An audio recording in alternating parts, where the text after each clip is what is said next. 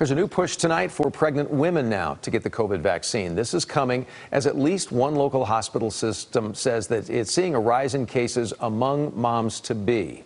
Brooke Katz is in our CBSN DFW studio tonight to give us a little better explanation on that. Brooke? And Doug, Baylor Scott White says they are seeing more cases among pregnant women and more pregnant women needing hospitalization. Meanwhile, the American College of Obstetricians and Gynecologists is now recommending the vaccine for those who are pregnant or nursing.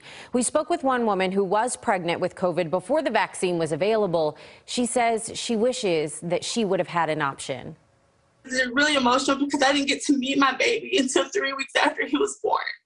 It was just after Thanksgiving when Ceciliana Carrasco got sick with COVID-19. She was around 33 weeks pregnant at the time and ended up in the hospital. She remembers being told she had to be intubated. After that, she says it's a blur. I feel like I have PTSD over that because I'm replaying stuff that's constantly going through my mind because I still can't puzzle everything together that happened to me. She doesn't even remember the birth of her son, Ruben. He had to be born by himself. Like, he didn't get to have that, like that mom and son moment, or even my husband, he didn't get to see him right away. We're seeing more pregnant women in our ICUs than we did back in January and February.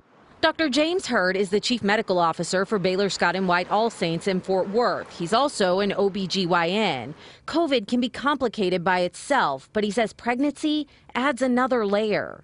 Women require a little bit more oxygen, a higher oxygen saturation to be able to pass that oxygen on to the baby. And their lungs can't expand the same way. And so that paired with extra fluid on board, they're more prone to get pulmonary edema and stiffer lungs and trouble ventilating. Dr. Hurd says the best precaution is vaccination. Thousands of women that have been studied, no increased incidence of congenital abnormalities, no preterm labor. It could prevent you from dying, or being in where I was, intubated and not even getting to meet your baby. It's a choice Carrasco didn't have, one she asks other mothers to talk to their doctors about. Just do whatever's best for you and your baby. Don't listen to everybody else. Do what's best for you and your baby. A baby Ruben was born premature because of that situation, but both mom and baby are doing well now. Both Carrasco and her husband have since chosen to get the vaccine, and we have linked the recommendations from both the American College of Obstetricians and Gynecologists, as well as the Society for Maternal Fetal Medicine. If you'd like to look at that, you can go to cbsdfw.com and click on links and numbers. All that information is there for you. Doug?